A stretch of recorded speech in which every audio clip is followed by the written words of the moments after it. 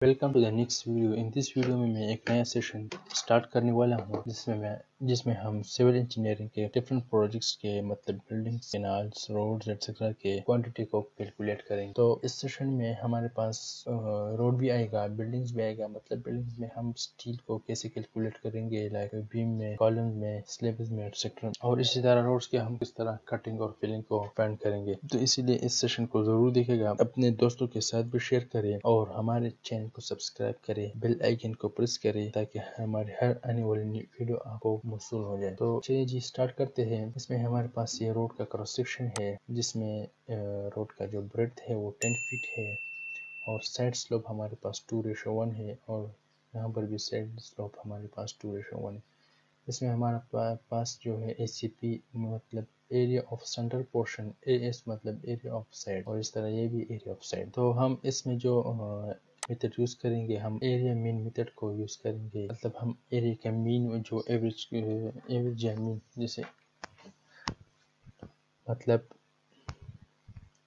Area mean method है, तो हम इसमें एरिया का मीन लेंगे और इससे हम कटिंग और फिलिंग को फाइंड करेंगे। तो हमारे पास गिवन डेटा में ब्रेड्थ है ऑफ रोड है, total length of the road 500 feet है, साइड स्लोप 2:1 है, RT जो हम जिसको रिड्यूस डिस्टेंस कहते हैं वो 100 फीट है। मतलब रिड्यूस डिस्टेंस उसे कहते हैं कि हमने हर 100 फीट पे ये डेटा लिया है। NSL भी दिया गया है और FSL। NSL का मतलब है नेचर सॉइल लेवल और FSL का मतलब है फिनिश सॉइल लेवल या फिनिश सरफेस लेवल या नॉर्मल सॉइल लेवल एटसेट्रा। इसमें हमारे पास जो मेन फैक्टर है वो है डेप्थ ऑफ द रोड। अगर हम डेप्थ ऑफ द रोड को फाइंड करेंगे तो हमारे पास एरिया को फाइंड करना सिंपल, ट्रायंगल का एरिया फाइंड करना है और रेक्टेंगल का एरिया फाइंड करना है। तो हमारे पास सेंट्रल पोर्शन वो रेक्टेंगल शेप में है और जो साइड पोर्शन से है वो है ट्रायंगल में। तो हमारे पास डेप्थ को फाइंड करने के लिए FSL माइनस NSL फार्मूला है। मतलब हम FSL को NSL से फाइंड करेंगे। इसमें आप बहुत ध्यान रखेंगे कि अगर आपने NSL माइनस FSL किया तो ये आपके पास नेगेटिव में आएगा। यहाँ पर नेगेटिव का मतलब है कटिंग, और अगर आप FSL माइनस NSL करेंगे तो इसमें जो आपके साथ नेगेटिव वो नेगेटिव वाला आएगा, जो पॉजिटिव वो पॉजिटिव वाला आएगा। यहाँ पर नेगेटिव का मतलब है कटिंग और पॉजिटिव का मतलब है फिलिंग। तो इस बात का आप बहुत ध्यान रखेंगे। इसमें हमारे पास दो कंडीशन आते हैं। एक में जो हमारे पास साइड स्लोप है वो सेम होता है लाइक इस केस में, और दूसरा केस वो आता है कि यहाँ पर 2:1 है तो यहाँ पर 1:1 होगा, 3:1 होगा एटसेट्रा। तो हम वो नेक्स्ट वीडियो में इंशाल्लाह करेंगे कि अगर आपके पास साइड स्लोप चेंज हो तो उसको आप कैसे मालूम कर लेंगे। और अब हम हमारे पास जो सेट स्लोप है वो सेम है तो हम इसको फाइंड करते हैं। तो हमारे पास ये गिवन डेटा है, इसको मैंने यहाँ पर कॉलम्स में फिट किया है जिसमें हमने फार्मूलेस भी फिट किए हैं। अगर आप एक वैल्यू को चेंज करोगे तो इसमें आपके साथ सारा सब कुछ चेंज हो जाता है। तो पहले कॉलम में हमने रख दिया है RD को, मतलब रिड्यूस डिस्टेंस को, वो 100 इंटरवल पे लिया है। दूसरे में हमारे पास डेप्थ है। डेप्थ कैसे आ गया है, हमने FSL माइनस NSL किया है तो हमारे पास इससे आए 0.6। मैं आपको ये दिखाता हूँ। मतलब हमारे पास फर्स्ट FSL है 250, तो हम करते हैं 250 माइनस, और फर्स्ट NSL क्या है 249.4, तो माइनस 249.4, इससे हमारे पास आते हैं 0.6। ये थे हमारे पास फर्स्ट डेप्थ है। इसी तरह सेकंड भी 0.25, थर्ड भी एटसेट्रा। इसके बाद आता है area of centre portion. Area of centre portion अगर आप देखें तो ये रेक्टेंगल है। रेक्टेंगल का एरिया फाइंड करने के लिए हम ब्रेड को इस डेप्थ के साथ मल्टीप्लाई करेंगे तो हमारे पास रेक्टेंगल का एरिया आएगा। तो हमारे पास ब्रेड जो है ना वो 10 फीट है और इसका डेप्थ हमने हर पॉइंट्स के लिए फाइंड किया है, हर इंटरवल, हर RD के लिए फाइंड किया। तो फर्स्ट RD के लिए हमारे पास डेप्थ है 0.6, इसको हम मल्टीप्लाई करेंगे 10 के साथ तो हमारे पास आएगा 6। इसी तरह सेकंड RD के लिए हमारे पास डेप्थ है 0.25, इसको हम मल्टीप्लाई करेंगे 10 के साथ तो ये आएगा 2.5। इसी तरह थर्ड को, फोर्थ को और लास्ट में 1.3 को हम मल्टीप्लाई करेंगे 10 के साथ तो ये आएगा 13 फीट। इसी तरह हमने तो ये एरिया ऑफ सेंटर पोर्शन को फाइंड किया। इसके बाद हम आते हैं एरिया ऑफ साइड्स। जो हमारे पास एरिया ऑफ साइड्स है इसमें तो एरिया ऑफ साइड्स को फाइंड करने के लिए हमारे पास फार्मूला है S multiply by D square.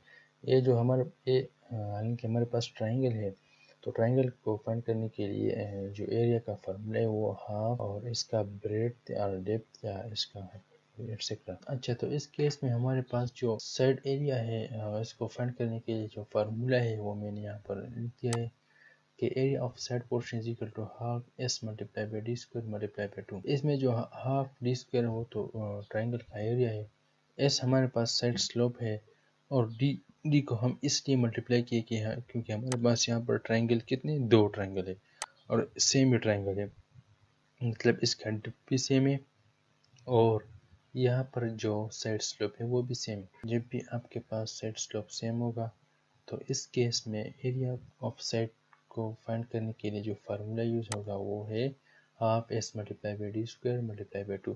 तो इस यहाँ पर ये जो 2 है ये कट हो जाएगा और एस डी स्क्वायर को हम कंसिडर करेंगे। तो यहाँ पर हमने इसी फार्मूले को फिट किया है S multiply by D square. तो एस हमारे पास 2 है और D square B 16 multiply by B 16 B 16 हमारे पास 16 नंबर रो है और बी क्या है, बी नंबर कॉलम है। तो 0.6 मल्टीप्लाई बाई 0.6 में कैलकुलेटर में आपको दिखाता हूँ कि 0.6 मल्टीप्लाई बाई 0.6 मल्टीप्लाई बाई 2 ये हमारे पास आता है 0.72। ये देखिए इसी तरह इसको भी के इसे 0.25 का स्क्वायर लेके और फिर इसको 2 के साथ मल्टीप्लाई करके तो हमारे पास एरिया ऑफ साइड आएगा 0.125। इस तरह इसको भी और इस तरह सब। इसके बाद हमारे पास आता है टोटल एरिया। टोटल एरिया को फाइंड करने का आसान तरीका है कि हम जो एरिया ऑफ सर्टेन पोर्शन है और एरिया ऑफ साइड है इसको ऐड करेंगे तो हमारे पास क्या आता है टोटल एरिया।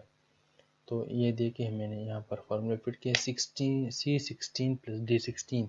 तो हमारे पास 16 नंबर रो है और फिर सी नंबर कॉलम। तो सी नंबर कॉलम में हमारे पास ACP आता है और डी नंबर कॉलम और 16 नंबर रो में हमारे पास क्या आता है AS आता है, मतलब area of side area of centre portion. तो इस दोनों को ऐड करके हमारे पास क्या आता है 0.6.72। इसी तरह यहाँ इसको भी ऐड करके तो हमारे पास आता है 2.625।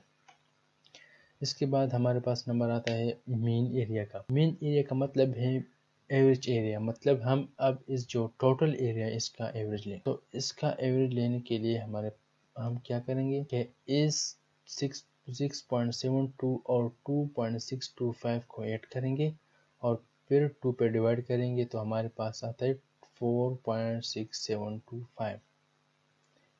ये मैं आपको दिखाता हूँ ये क्या है 6.72 प्लस और दूसरा क्या है 2.625 प्लस डिवाइडेड बाई 2 तो ये आता है 4.6725। अच्छा, अब ये तो इस और इसको प्लस करके फिर 2 पे डिवाइड करके ये गया। अब हमारे पास ये 3.4725 किस तरह गया। अब हम एक को छोड़ के ये 6.72 जो फर्स्ट है उसको छोड़ के सेकंड और थर्ड को लेंगे। तो हमारे पास सेकंड है 2.625 और थर्ड है 4.32। तो 2.625 plus 4.32 divided by 2 is equal to 3.4725। मैं आपको दिखाता हूँ।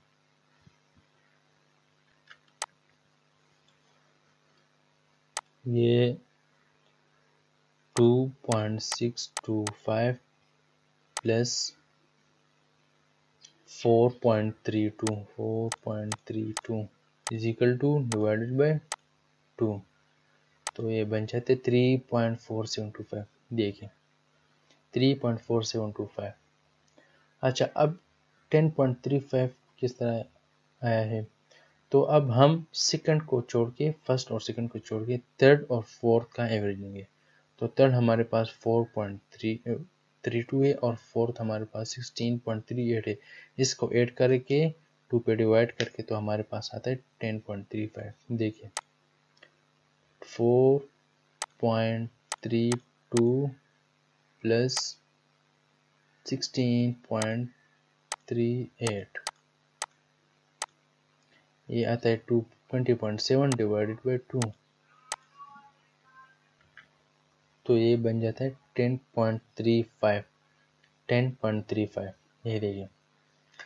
अच्छा, फिर हम फर्स्ट, थर्ड, फोर्थ को छोड़ के फिफ्थ और सिक्स को ऐड करके फिर इसको 2 पे डिवाइड करके तो बन जाते हैं 17.15।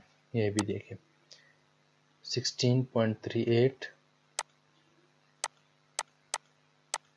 प्लस 17.92 डिवाइडेड बाई 2, तो ये बन जाए 17.15।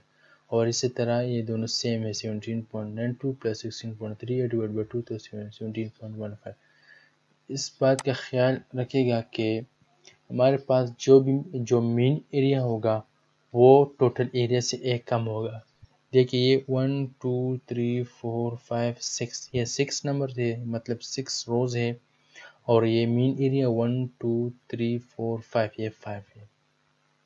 तो इसी तरह मीन एरिया टोटल एरिया से 1 नंबर कम होगा, मतलब 1 रो कम हो। इसी तरह आप इसका एवरेज लेंगे तो फिर इसके बाद हमारे पास जो लेंथ है वो हम टोटल लेंथ हमारे पास क्या है 500 फीट है, और इसको हमने 100 इंटरवल पे डिवाइड किया, मतलब 100 फीट पे फिर 100 फीट पे फिर 100 फीट, इस तरह 100 फीट पे हमने इसको डिवाइड किया है और रीडिंग लिया है। तो अब हमारे पास जो टोटल जो हमारे पास कटिंग और फिलिंग है उसको मालूम करेंगे, को कैसे मालूम करेंगे।